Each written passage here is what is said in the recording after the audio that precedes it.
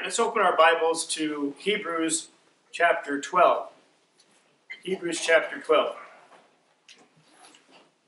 You know, in my travels during the week, I've gone to some modern contemporary churches, and they all want to compete with Starbucks down the street or Coffee Bean and Tea Leaf Company down the street. And went to a big Calvary Chapel the other day, and I'm not kidding you, they have a coffee cafe, bar, whatever you want to call it, which is bigger than any Starbucks I've ever been to.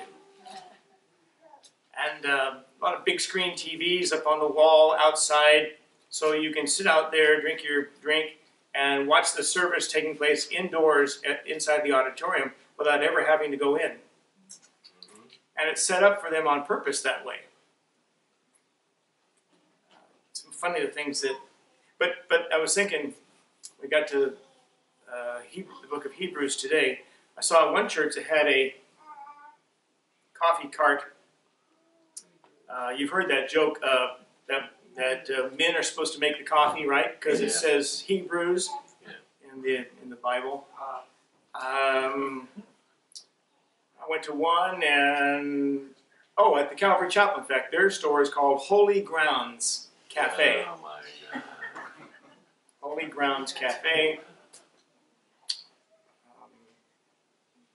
What was another one? I saw, went to a church, and they had a coffee bar thing. It was called Jehovah Jaffa. Yeah. Jehovah Jaffa. The guy I was working with, it was a JW. He was so offended by that. Inside, I thought it was funny. Jehovah Jaffa. Holy Grounds Cafe. But there's no reason to compete with the secular world down the street with some lame name you think was clever and cute, but there was another coffee set up at a church called the Great Awakening.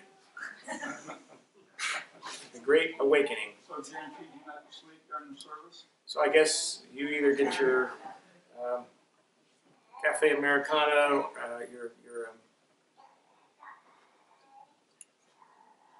what's that? What do they call that? What's that real strong stuff? Strong coffee? Espresso, right. Espresso, a little bit of water in it, kind of dilute that. Or just make it extra strong French roast. But the Great Awakening is what some of them call it.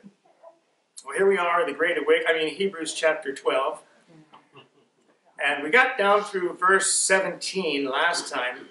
For you know how that afterward, when he would have inherited the blessing, speaking of Esau, he was rejected, for he found no place of repentance, though he sought it earnestly with tears. Let's continue reading verses 18 through 24 today. For ye are not come unto the mount that might be touched and that burned with fire, or unto blackness and darkness and tempest, and the sound of a trumpet, and the voice of words, which voice they that heard entreated that the word should not be spoken to them any more. For they could not endure that which was commanded, and if so much as a beast touch the mount, it shall be stoned or thrust through with a dart. And so terrible was the sight that Moses said, I exceedingly fear and quake.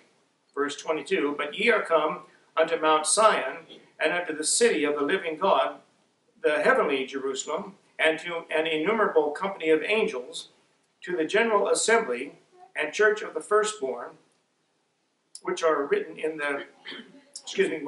heaven, and to God the judge of all, and to the spirits of just men made perfect, and to Jesus the mediator of the new covenant, and to the blood of sprinkling that speaketh better things than that of Abel. Notice the tribulation tone of this section of verses, this passage. Nothing is said about anyone being saved by grace through faith, plus nothing. There's nothing hinted at in this passage about anyone being justified by faith. There is nothing here mentioned about not by works of righteousness which we have done, but according to his mercy he saved us. Instead, we find words such as these. For they could not endure, verse 20, So terrible was the sight, etc., verse 21. That speaketh better things than that of Abel, verse 24. And then later, verse 25, see that ye refuse not him, him that speaketh from heaven, verse 25, whose voice then shook the earth, verse 26. Serve God acceptably, verse 28. And then our God is a consuming fire, verse 29. You don't read much of that language in Paul's epistles to the different churches, how that God had saved them apart from any effort or any work on their part. And I want you to notice particularly the Jewish designation for God. Verse 29, our God. I want you to run back, if you will, to Deuteronomy 29. Deuteronomy 29.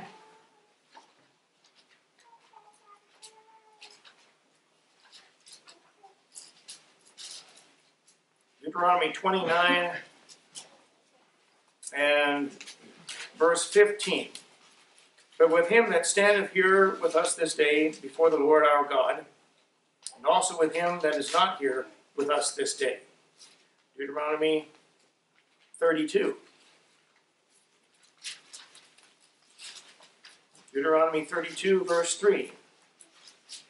Because I will publish the name of the Lord, ascribe ye greatness unto our God. Acts chapter 2.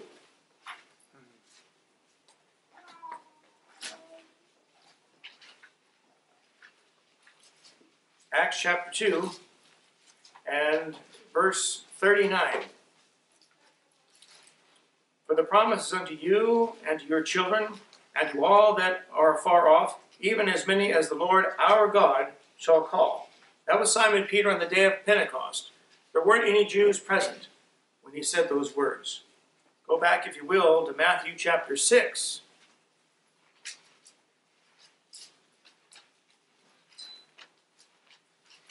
Matthew 6. And this is an obvious one. Starting there, verse 9.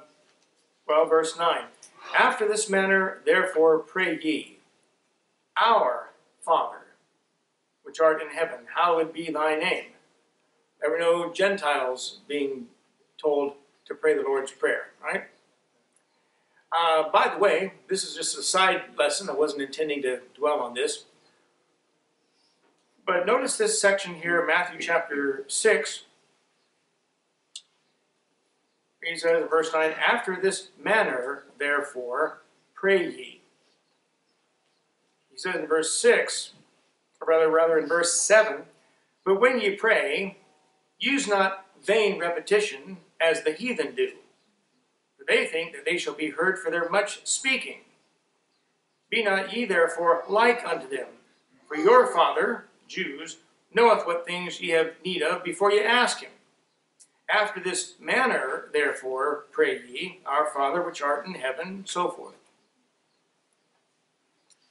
When the Lord Jesus wanted to teach his disciples to pray, to call upon their Father, he said, when you pray, don't just say the same thing over and over and over again. That's what the heathen do. Because they don't know God, they don't know how to talk to God. So they just mumble, repeat the same words again and again. But when you pray, pray something like this. Our Father, which art in heaven, hallowed be thy name, etc. He said, when you pray, don't just say the same thing over and over again, but pray something like this. That's why he says, after this manner, therefore. He didn't tell them, repeat after me. Ready, begin. So, he says, when you pray, pray something like this. And he gives them an example of a prayer. So right in the context, the Lord Jesus said, here's how a prayer should be constructed. These are the elements, these are the things that one of your prayers ought to include. But when you pray, don't just repeat the same thing every time. And what's the one prayer Roman Catholics repeat every time? Yeah. Right in the context, Jesus told them, don't just repeat it. And yet that's the one they insist on repeating. Right in the context, how could you miss it? You know what the word obvious means? The word obvious literally means something standing in the way. You'll trip over it if you're not careful. And this is obvious, right? But some people keep tripping over it. Yeah. It's right there. I mean, it couldn't be plainer. Don't just repeat the same thing, but pray something like this. And yet the one prayer they insist on repeating is this one, the one Christ told them not to repeat. Well, all right. But you see, the Jewish designation of God was our Father, or our God. And so forth. You can find probably a dozen other references like those in the Word of God. Paul only uses this term one time, 1 Thessalonians 3:9. For what thanks can we render to God, again, for you, for all the joy wherewith we joy for your sakes before our God. When he wrote that to the Thessalonians, he certainly knew he was a Jew and that most of them were Gentiles.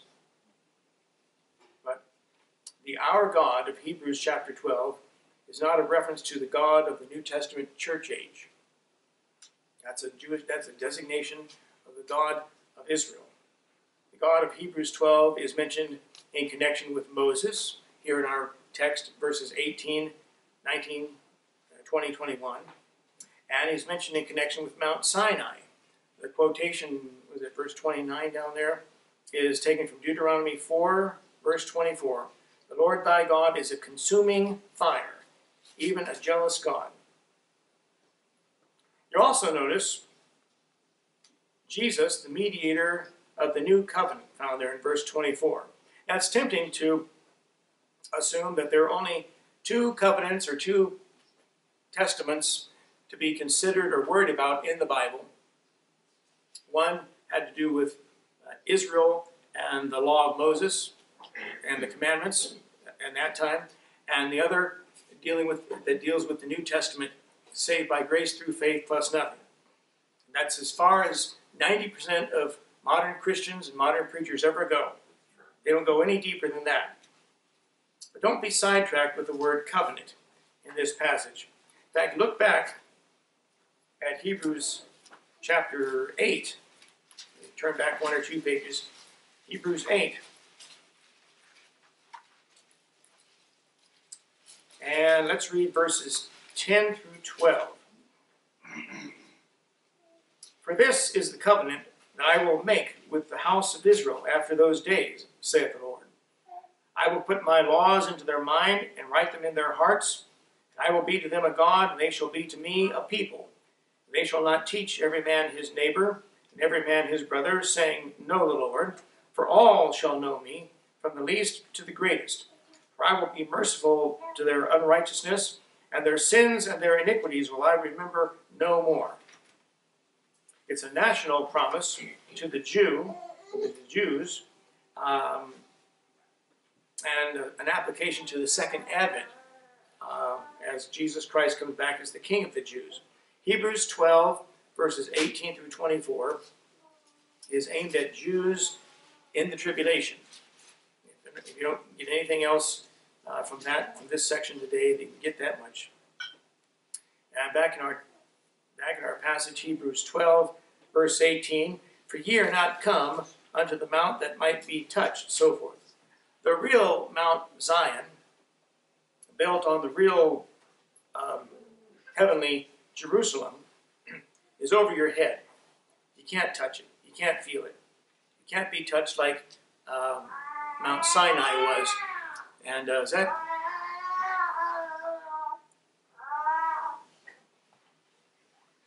Amen. Genesis.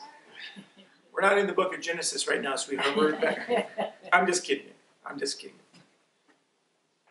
But the real Mount Zion, or Zion, is over your head. Satan tried to scale that mountain. Isaiah 14, how art thou fallen from heaven, O Lucifer, son of the morning? And ended up being cast down to hell. Verse 20 in our text, for they could not endure that which was commanded, and if so much as a beast touch the mountain, it shall be stoned or thrust through with a dart. I want you to go back to the book of Exodus chapter 19. Exodus 19.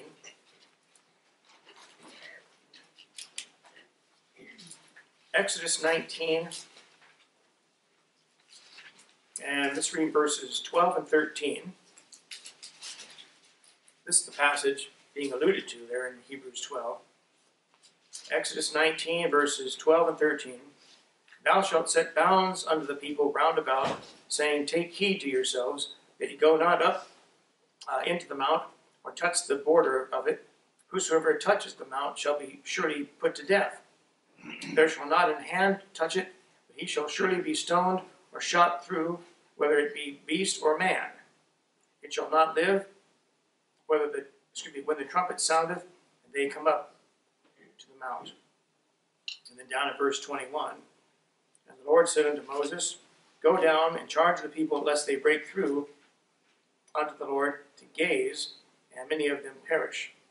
And the implication is that, or the inference is that the person would drop dead right away.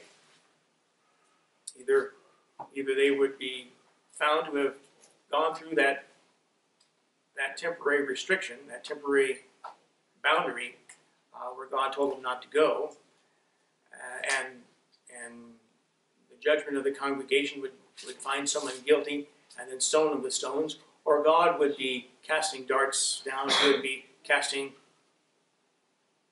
his judgment, firebrands, whatever you want to describe, however you want to describe God sending judgment to kill the person on the spot himself.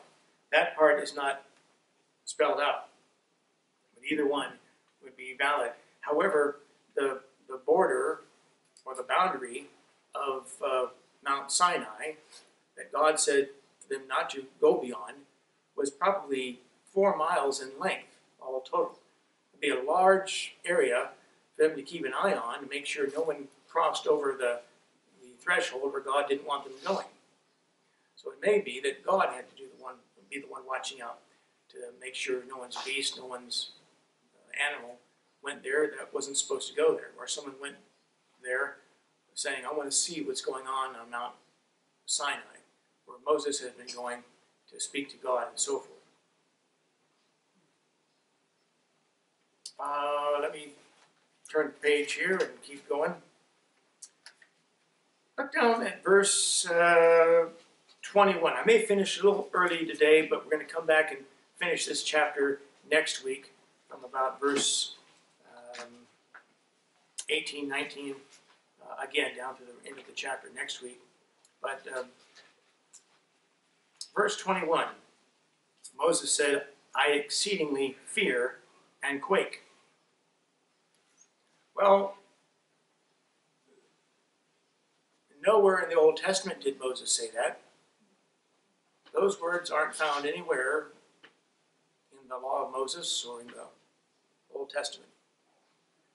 Paul must have had access or had knowledge of something that God wanted written that didn't have any manuscript evidence for. And you want to point that out. You want to keep that verse in mind, because modern Christianity today wants to say that no translation is inspired by God. Only the originals are inspired. And I tried to summarize this in the front of my book on contradictions. First of all, when someone says only the originals are inspired, tell them there are no originals. No one's ever found them.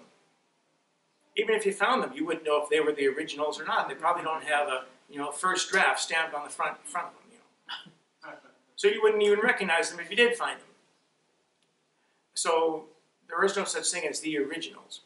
Well, when someone says, well, the originals were inspired, but you can't say that about a translation.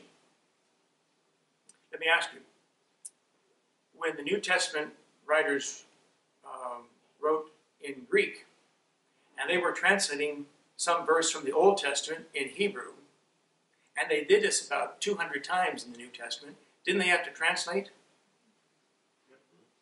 Sure they did. What do you mean translation's not inspired? You probably find at least 200 verses in the New Testament that are translations from the Old Testament, and they're inspired. At least you have to believe that. to say that, well, no translation is inspired by God. You know what modern Christians want to believe? They want to believe that 200 to 250 years before the time of Christ, a group of Greeks in Alexandria, Egypt, translated the Hebrew scriptures into Greek. A group of 70 scholars, 70 translators, actually 72, 6 from each of the 12 tribes. They got together and they translated the Hebrew scriptures into Greek, which is a total of 72 scribes, but they keep calling it the 70, the Septuagint, the translating work of the 70. We've been studying the book of Nehemiah, and Ezra was a Levite. Ezra was a ready scribe to serve the Lord, in the hand of the Lord. But we don't read that all the tribes were given the responsibility of translating or safeguarding the scriptures. That was the job of the Levites alone, to safeguard the scriptures. So if 6 men from each of the 12 tribes were going to translate the Bible together, why would God honor it? Why should God honor it? But they want to maintain that this translation into Greek was the scriptures used and read by the Lord Jesus and his apostles 200 years later. Well, if their definition of no translation is inspired, then the Bible used by Jesus himself was not inspired, using their definition. So there's a lot more to being a Bible, and also every single modern version of the Bible still cites that quote of Moses, "I exceedingly tremble and quake," even though there's no manuscript evidence for it anywhere.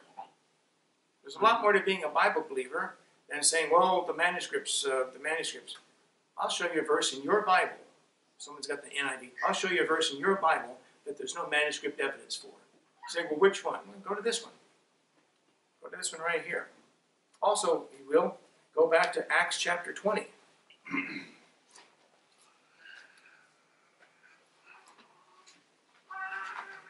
Acts chapter 20.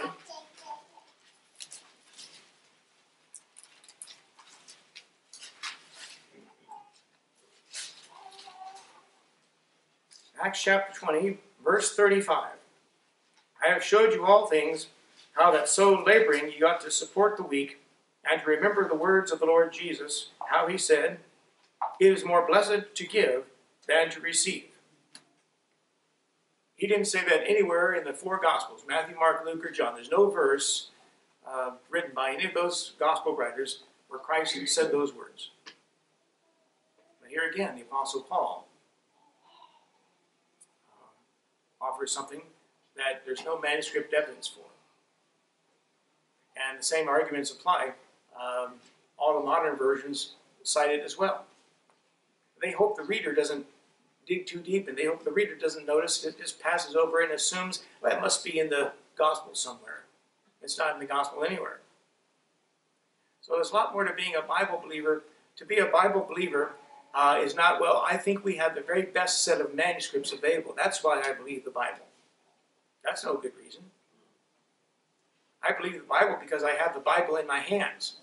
And that may sound like circular reasoning, but a Bible believer assumes that the Bible he's holding in his hand, as it's given to him, as he's received it, is perfect.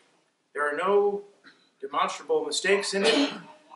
There may be some things that I don't fully understand, I can't fully explain, and I don't have all the answers to it, but I'll let God decide how much of that I need to know when I reach the judgment seat of Christ. It's up to God then to vindicate it and to support it. And if I'm supposed to know why there was no manuscript citation for Moses' words there, then God's doing a pretty bad job because he hasn't told me what that is. So I'm putting it in God's court, letting God decide how much I need to know and how much I'm going to be accountable for at the judgment seat. But someone who's worshiping man and worshiping modern Bibles and worshiping modern scholarship is not much of a Bible student to begin with. Our job is to let the Bible correct us, not the other way around. Right? We don't correct the Bible. The Bible's job is to correct us. And with that, I know it's a little early, but I'm going to have to finish today because I want to bite off a bigger chunk as we finish this chapter, God willing, next time. And I didn't want to run too long with it and break it up today. So let's conclude. I appreciate your patience with me. You know, we got a couple minutes. What you can do is we've talked about some of the verses, some of the texts in modern Bibles that are flawed, that undermine the great doctrines of God. For example, Luke. This one I'd like to cite a lot because it's easy to see. It's easy to show. Luke chapter 2, verse 33 says, when they brought the baby Jesus to be dedicated in the temple, and Simeon said wonderful things about him. Luke chapter 2, verse 33, the Bible reads, and Joseph and his mother, Mary, marveled at those things which were spoken about him. All of the new versions say, his father and mother marveled at those things. Or some of them, like the New Living Translation, they say, his parents. But how many of you know that Joseph was not Christ's father? You see your hand. Every dumb Roman Catholic knows that. He's got a whole religion based on Mary's perpetual virginity, right? Dr. Ruckman asked a great question. If you're going to believe in the perpetual virginity of Mary, don't you also have to believe in the perpetual virginity of Joseph? They never teach that. They never teach the other side of the coin. Well, of course you would. Unless he was a Kennedy and you just went off and, fool around like they did. But some of you are shaking your heads. You don't want to laugh out loud because it might show up on the video. Well, it's okay. Let it go. Laugh if you want to. But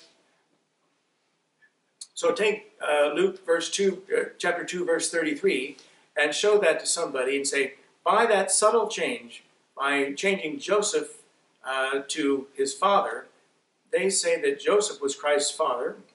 They undermine the virgin birth. They call into question the virgin birth, and they undermine the deity of Jesus himself. Amen. By that subtle change. You say, well, that's not much of a change. Yeah, but you see how much can be changed by simply altering a word? That's why a Bible believer believes every single word in the book he's holding is there by the providence and the direction and the will of God. Amen. Accept it as it is. I don't even change the punctuation. No. Because that might be there for a purpose and God wants me to see it that way. Right. And so the words we read, the vocabulary God's given to us. I started listening to Charles Elster's Verbal Advantage program about a year and a half ago, close to 2 years now. And I remember the radio commercials, Rush Limbaugh's program about 10, 12 years ago. And I always thought, that sounds interesting. I'd like to listen to that. But whether it's right or wrong, people do judge you by the words you use. When you speak, and you speak well, you command respect. You move ahead faster. And the benefit of verbal advantage is all you have to do is listen. That was the text of the radio commercial. That's not off the top of my head. That was just from the radio commercial.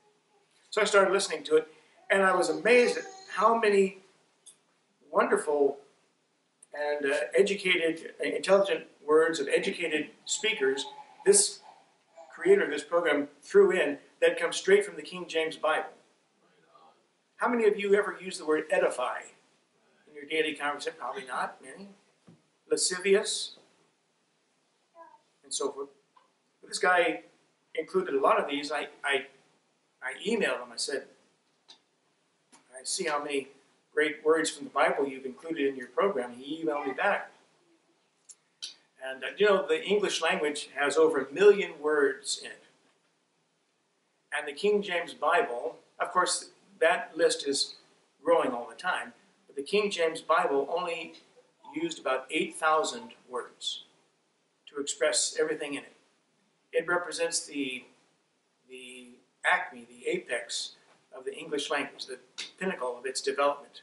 It represents the highest form the English language ever took within the one cover, from front to back. And so that's why I don't think it's our job to change anything in our Bible. No. It's the job of the Holy Spirit to change me as I read it. Amen. And to educate me. I'm not very bright or intelligent, but the more I expose myself to the Word of God itself, the more I feel like God can finally get through my hard head, my ignorance, and teach me some things about His book. And it's a blessing every time. All right, let's stop right there. Ooh, can I ask you a question? Yes, sir? So I went to an independent Baptist, King James only church before I came here. I might have shared with you who that was. And I was talking with one of the associate pastors about King James only. Yeah, we're King James only, but we don't believe that the King James Bible is inspired. Well, that's interesting, isn't it?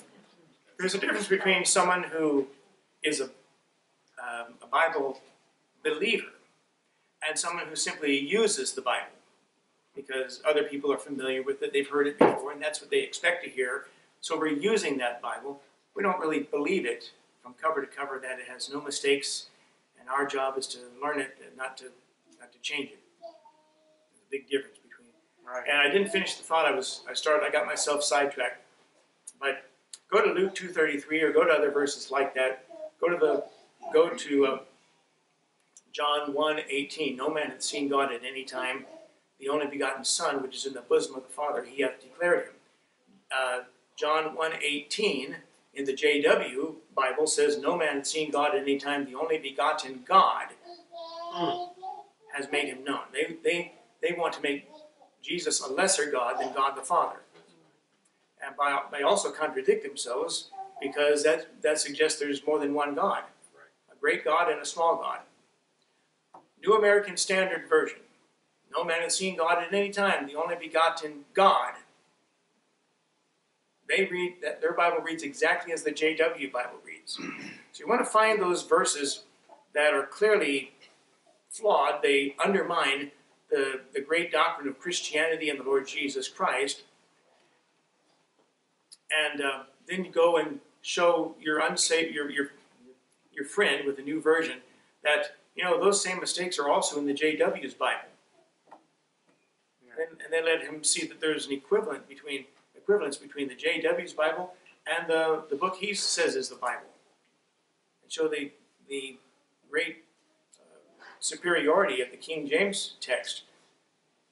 It's like, Daniel 3:25 or something. Lo, I see 4 men loosed and walking about, and behold, the form of the fourth is like the Son of God. All of modern Bibles say a son of the gods, small g. And so there's no allowance for Jesus Christ to have appeared, made some Old Testament appearance, preview, coming attractions, if you will, and elevate the deity of Jesus Christ because they've changed the language in so many places. Say, well, that's exactly as the JW Bible reads. You want to compare their modern corrupt version to the Jehovah's Witness Bible, in as many places as you can, and show the similarities. Because most professing Christians today will at least say, I don't agree with the JWs, and I certainly wouldn't recommend their Bible. But then why does your Bible match their Bible in so many places? That's good. Answer a fool according to his folly, lest he be wise in his own conceit, the book of Proverbs says.